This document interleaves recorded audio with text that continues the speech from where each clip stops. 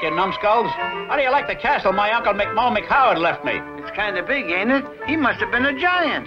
Wow, are you sure this place is yours?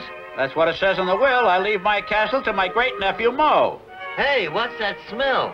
Boy, your uncle must have left you a pot of chicken soup on the stove. Hey, come back here. Oh boy, termites. I'm gonna squash them with my little rock. Boom! That soup sure smells good. Yeah, how about joining Curly? How do you like that? We ain't even moved in yet and the place is falling apart. Smells delicious. And Sammy just loves ostrich neck soup. Oh, dear me. My son Sammy is throwing rocks at the tourists again. Geronimo! Stop, son! Huh? Oh, my big toe! Oh, I hurt my toe, Mama. Serves you right, my precious. Mama keeps telling you, don't throw stones. But Mama, look! We got visitors. When's the last time you washed your hands? You've got stone dust all over them. Hey, Mo, there's nobody here except the pot of soup on the fire. Well, come on down and show us how to get up there. Don't worry, Sammy. Mama'll take care of them. Grit your teeth, son. This may sting a little. Go ahead, Mama. Ouch! A little shot of cactus tackle will take care of those boys. See? What did I tell you? Let's see. Wow, that sure was great chicken soup.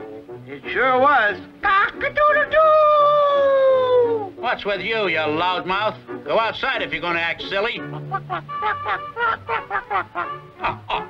Well, I'll be... What's so funny? You look just like a chicken. I hope I don't turn into a... How nice of you chickens to drop in for dinner. Step in, dear. It'll be warm and comfy. Now, just a minute, madam. My Uncle McHoward left me this castle, so you'll have to leave. You're at the wrong address, dearie. That's your castle on the next hill. Chickens! Yay! A giant!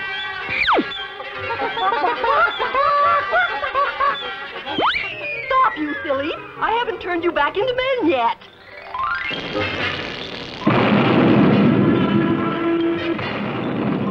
Big deal. Your uncle sure left you some castle. Yeah, some castle. Hold it. Somebody's at the door. It's the lady next door. Could I borrow a cup of sugar? You see, my son Sammy is a growing boy.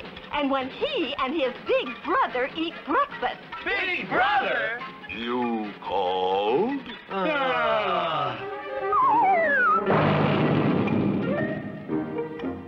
Now, is that a way to treat a nice little old lady? I asked